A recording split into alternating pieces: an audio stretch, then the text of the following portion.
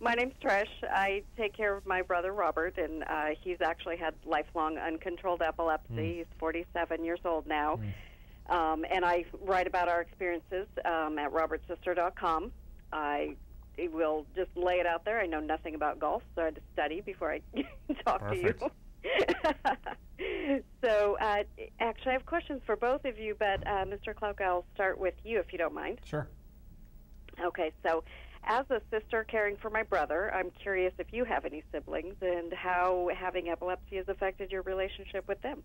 Yes, I have two brothers, and yeah, I mean, they live in New York and in LA, but thank goodness my parents live about a half an hour from me, and then my wife's parents live 4 houses down. So I got a great support team around me, and my brothers have been very supportive, even though they're far away, with me living in Jacksonville, Florida. But yeah, it's very key to have a great support team, and it's great that you're able to help your brother. Yeah, absolutely. Well, that's good. That's great that it does sound like you have a wonderful support group. So I also understand that you're a dad and obviously a husband and athlete. So your wife is in the role of your caregiver, Right. and I assume your kids have seen you have seizures. Yes, my 8-year-old boy knows what's going on, and which has been challenging for sure, knowing that his dad has epilepsy and stuff. And my 4-year-old girl, she's getting to that age now where she knows what's going on. But for the past year, my seizures have been under control with the medicines my doctor and I have been on. So that's terrific. It's helped out a lot, and that's why we're here today to talk about ourpledge.com and to let people know that there's they can do a lot more than just settling for just feeling all right. Yeah, absolutely. And I appreciate you getting the word out about that. I did look at your website and saw your wife speak about your seizures, and it looked at goingbeyondok.com. So Right. that was great. One thing she said was that you sometimes have a chuckle as Right. a part of your seizure. Right. My brother actually does that too. He has complex partial Right. seizures, and when he's coming out of it, he'll giggle. Right. For So, sure. Yeah. Those are the ones I have, and it's 2010, Christmas Eve 2010, and then I kept having them into 11, and then we decided it's time to get go to my neurologist, and then we ended up going to epileptologist and being persistent on getting the best care I can. And so it took some work to get in and see a lot of the doctors, don't get me wrong, but we were very persistent, and I'm in good hands now, and things have been going all right. Yeah, that's great. Persistence is so important. You just have to not take no for an answer. Absolutely. I think a lot of times. You can't say no. If a doctor says they can't get you in their full, you just go around another way, and you try to get in, use all the angles about it to get in and see the best doctors. Absolutely. So what treatments have you used, and what are you currently using, and what are you considering for the future? Well, my doctor and I, we're on some some medication. I currently take the medication Vimpat, which has helped me out a lot. But there's not a cure for epilepsy, and all the patients, all of us have different side effects to all these medicines, and That's right, yeah, I mean the side effects are amazing, and especially when it comes to me with playing golf, the side effects are very important, and that's why I've really spent time with my doctors figuring out the times for me to take my medicine, and going from there, because so when I go play golf, especially early in the morning, I have to make sure that I drink a lot of water and eat some food, because with a lot of these medicines, the side effects are dizziness and double vision. So if I go out there and don't eat anything or drink, I'll get dizzy and stuff like that. So I really have to be really diligent about doing that. Otherwise, I won't be able to perform at the level I'm able to. Yeah, absolutely. And timing of seizure medication is critical and is different, like you said, for everyone. Right, for sure.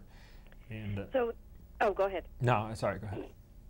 I was just going to ask, you were talking about golfing, and I wanted to know how challenging it is to have epilepsy while also being an elite athlete in a very public sport. And epilepsy is, there's just a lot of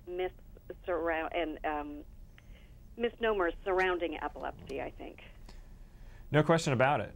And the thing that's, I've never been shy to talk about anything, whether, and a lot of people are embarrassed to even talk about epilepsy, but I'm not embarrassed to talk about it, and that's why we're here talking about ourpledge.com. And that's the only way you're going to get it better. And you just can't. You got to be passionate about getting better. That's the bottom line. Really talking to your neurologist, getting to understand epilepsy, and the communication with your doctor is very, very important, and that's what we really try to do.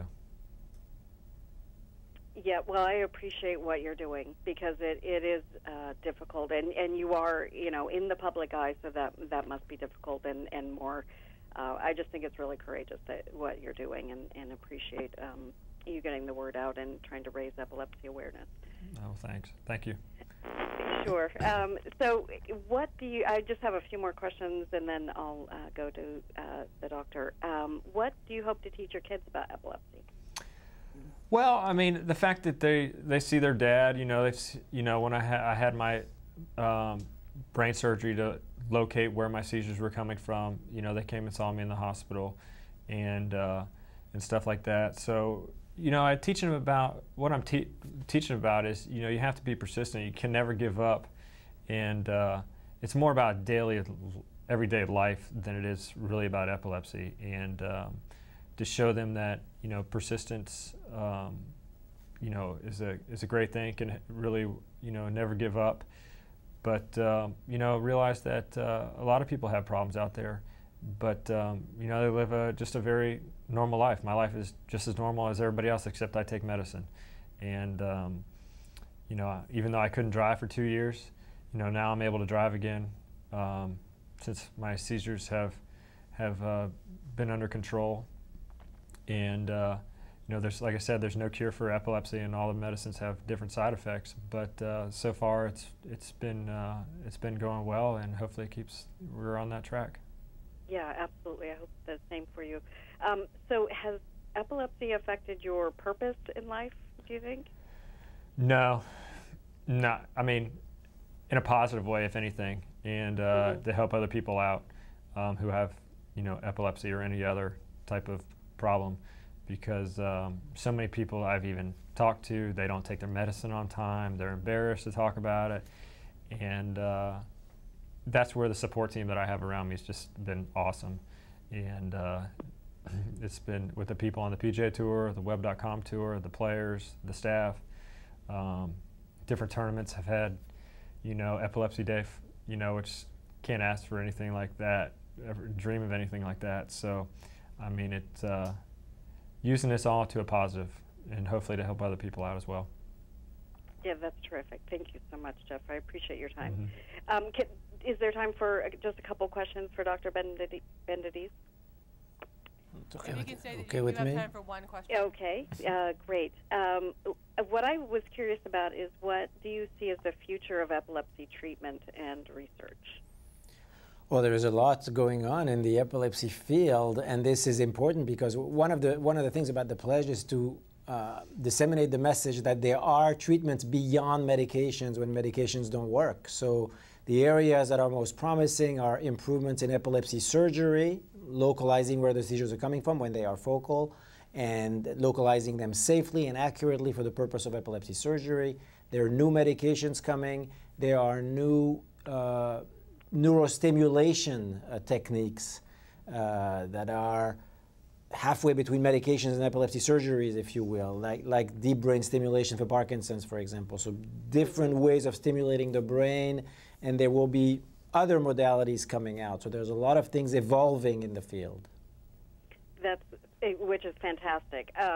What I get frustrated about is that there's not a lot of funding for epilepsy research, or I feel like there should be more funding.